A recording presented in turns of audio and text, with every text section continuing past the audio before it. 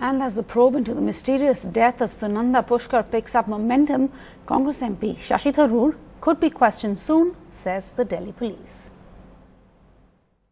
हमें तो जो है निष्पक्षता के साथ उसको देखना है, and we have to ensure that we do things on merit.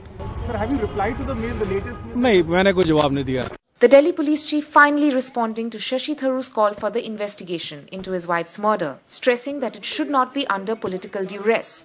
Tharoor had expressed surprise and raised concerns about sudden twists and turns in the investigation after the police turned the year-old death into a case of murder. So far, the police have questioned at least 7 people along with staff from the hotel where Pushkar died. But it is the statement of this man, Narayan Singh, Shashi Tharoor's domestic help, that has thrown up a list of people who visited or met Sunanda during her stay at the hotel, and now the Delhi police is getting set to question all of them. This includes Sunil Varki, Sunanda's friend from Dubai who she had spoken with over the phone, Rakesh Singh, Tharoor's staff member who allegedly brought the Alprax tablets found in the hotel suite for Sunanda, Bajrangi, the driver, and Sanjay Diwan, a family friend of the Tharoors who made a call to the hotel manager asking for a private doctor when Sunanda did not respond to calls. In a few hours, she was found dead.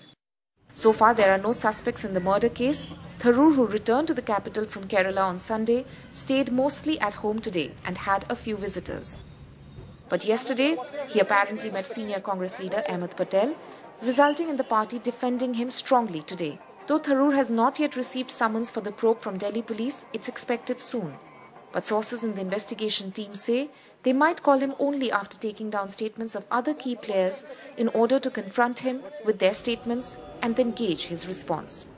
With Sunil Prabhu and Kinshu Dang in New Delhi, Tanima Biswas for NDTV.